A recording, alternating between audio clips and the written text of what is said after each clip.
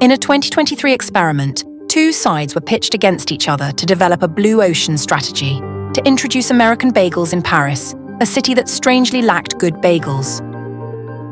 On one side, a team of INSEAD MBA students spent a week discussing and debating ideas, elaborating on some and manually putting them together as a proposal.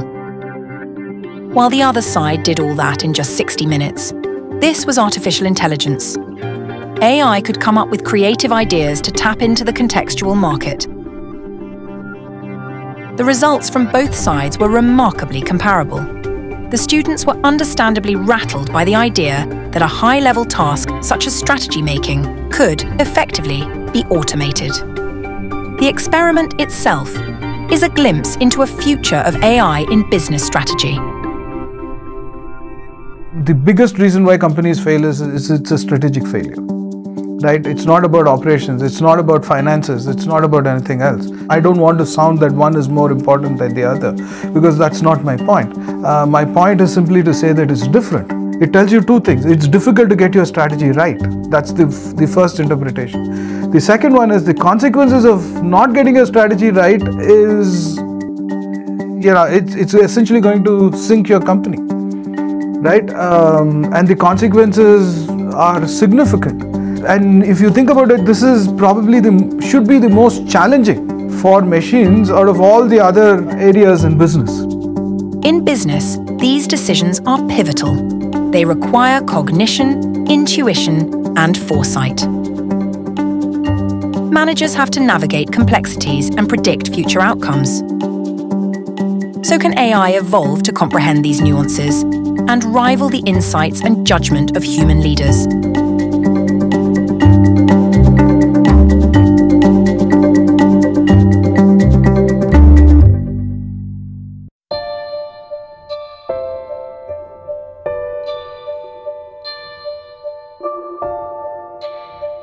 Consider this chart.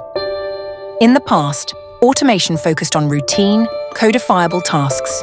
Today's AI models are stepping into areas we once thought were solely human domains, areas that were traditionally seen as requiring human judgment and creativity. And AI is getting quite good at it. Trained on diverse datasets, foundational models can process large amounts of varied, unstructured data. It's how AI excels at trend detection, signal recognition, and pattern identification at scale. It's how LLMs like Gemini, GPT-4, Llama, and Claude can respond intelligibly to prompts on which they have not been explicitly trained. And that paradigm has been very successful, but might not be the best suited for strategic decisions because it needs a lot of data, and the data needs to be applicable to the decision at hand. But we know from strategic decisions, oftentimes there's not a lot of data, or the circumstances are different from those in the past.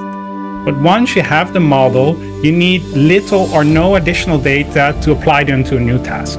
And this is where we think an interesting opportunity for use in strategic decision making, because then you could apply the large language model in a setting where there's limited data available, but still use its capability. With the costs of computational power dropping and the rise of AI-based GPUs, the growth of these models is set to explode. The 2024 AI Index highlights that even though training these advanced models is becoming pricier, investment in generative AI is skyrocketing. These developments point towards future machines with multifaceted and sophisticated language abilities, and more broadly, an increased capacity to learn. Human beings are very good at read between the lines, and let's not make a mistake. I mean, human beings are still better at doing it because they also use visual cues to do that. But machines might have gotten better because of these bidirectional transformers, simply because it probably enables the machine to also read between the lines a little bit, which is what we call as context, right? So these answers need to be context specific. And what do we mean? It's like, okay, look, you know, by putting a bunch of words together, I can sense where you're going with it. Even though in languages like English, the same word can mean multiple things. Reading between the lines isn't enough when it comes to business. strategy decisions are about answering the big picture questions, like what should firms do to outcompete others? Unlike routine decisions, strategic ones are often made with limited information. They involve factors that are outside of a firm's control. The stakes are high. And because managers are trying to answer these big picture questions, which integrates many of these functional areas together, any sort of changes that you sort of bring in as managers naturally has this long feedback cycle loop, right? It's not like you make a decision and then tomorrow whether it worked or not. It's going to take a few years. So the combination makes it a very tough one. Let's consider Herman Miller and Walmart, two organizations with vastly different approaches. While Herman is focused on iconic designs made from premium material, Walmart is optimizing for functional and cost-efficient mass-produced furniture. When making strategic decisions, Walmart would focus on efficient production to reduce costs and negotiate better deals with suppliers. And Herman Miller would rather focus on R&D, ergonomics, and quality. It's a complex dance of prediction, intuition, and calculated risk. It's about being better prepared, or making outlandish moves, or being more adaptable to changing conditions. This is probably why we see so many parallels between business strategy and war. Strategy is about not winning battles, it's about winning the war.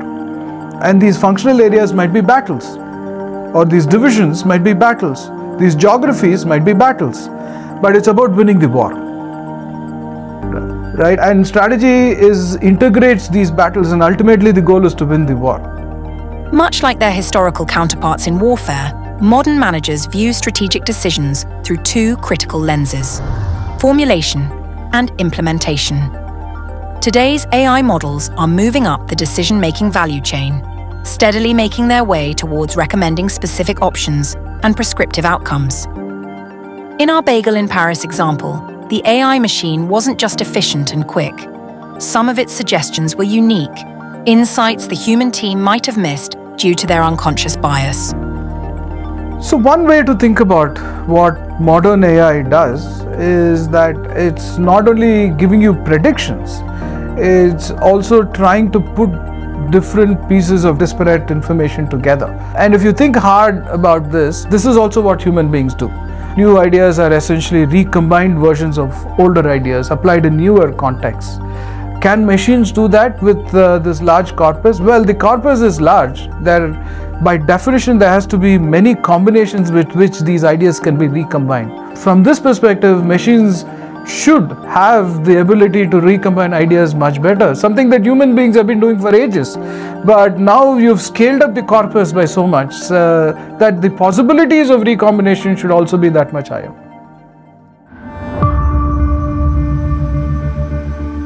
But what makes an idea a good or a bad strategy?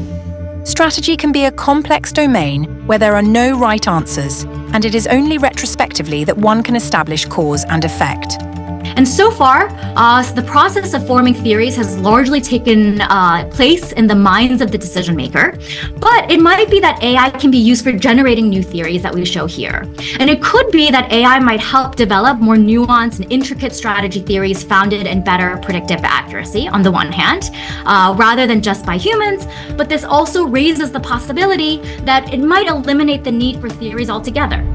But when provided with clear rubrics for evaluation of choices, could machines tell a bad idea from a good idea? Professor Yoonjin Kim recently ran an experiment to explore how AI generates and evaluates entrepreneurship strategies. In the experiment, GPT was prompted to evaluate the business plans that were accepted by a startup competition and graded by established VCs. GPT had to either build over the existing proposals or suggest alternative theories to the same business problem. And what we see is that GPT outperforms entrepreneurs, especially when the idea that it comes up with differs substantially from what the entrepreneur came up with, rather than an incremental tweak or adding a feature to the entrepreneur's business plan. What we see is that GPT evaluates the ones where they were coming up with alternative theories rather than improving upon the entrepreneur's theory or the original as the best plan. Now, of course, the bigger question here is, does this actually correlate with human benchmarks if we look at investors with experience? This was consistent with the human evaluations of the final outcomes, as the best GPT generated and selected plans receive higher investor scores across all outcomes. However, it's worth noting that AI's comfort zone is in domains where there is a range of right answers, known unknowns, and causality can be analysed, so it plays well to data. If the machine essentially tells you something, the odds of it being the right suggestion could be on either extremes. For one, if there is wisdom around, let's say, a particular area and that's persisted over ages across different corpuses, if the machine tells you something, there is a strong sense in which it might be right, provided these corpuses are right in the first place. While setting a rulebook for the best decision might not be possible, managers can work with AI to narrow down the options to their benefit.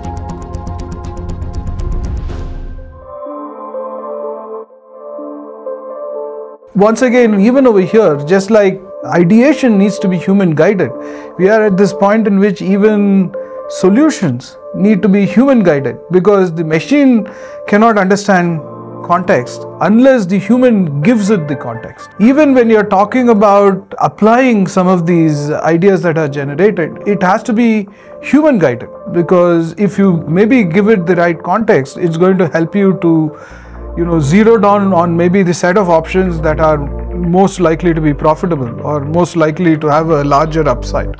Which is what you would be thinking if you're a decision maker at Herman Miller or Walmart. Competitive advantage isn't just about being better than someone else.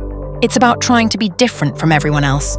Yet in either organization, AI doesn't replace you as a decision maker. It would support you instead. It would sift through the noise of massive data sets to highlight what's most critical.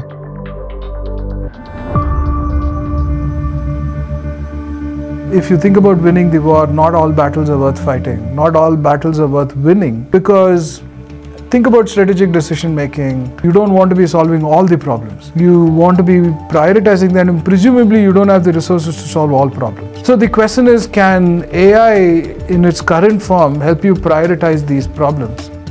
There is plenty of evidence to suggest that strategic decision making will still require the human touch.